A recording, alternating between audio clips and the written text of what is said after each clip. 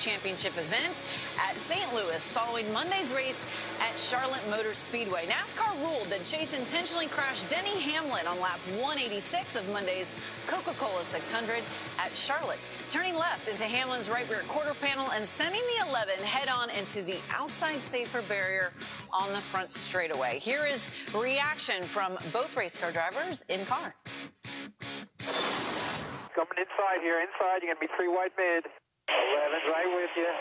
Just a 9, still outside here. Still there, chasing you down. Still down there. Oh, trouble, front straightaway. Hard in the wall goes Hamlin. They need to park his ran over us twice in the last 4 laps. He just hung a left and right rear. Ooh, that was big. They were bouncing off each other. I couldn't slow down. Ah, you're good, man. They were trying to wreck. They were wrecking each other. That's as intentional as it gets. Got no brake. Just bring it to us if we can fix this piece. And now Fox Sports did speak with both drivers once they were out of the race. Take a listen.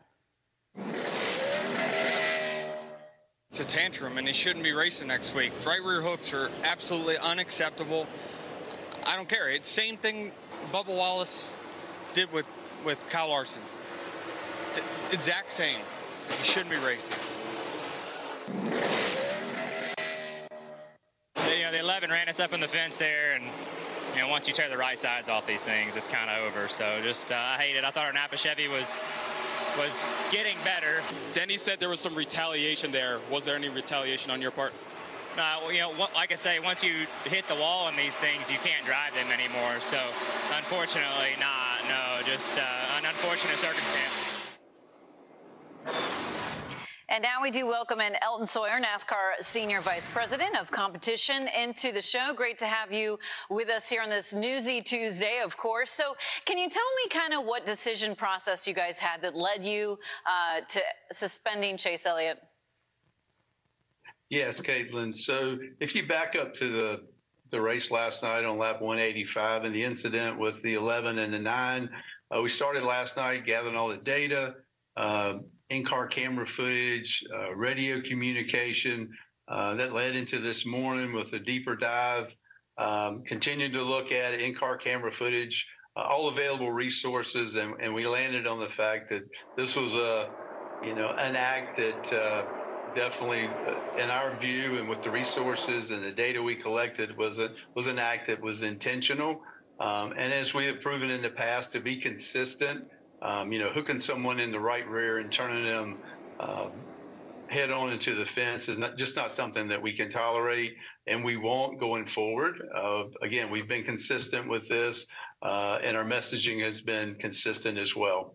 Do you think the precedent was kind of set last season when we saw a similar incident and outcome there between Bubba Wallace and Kyle Larson in Vegas?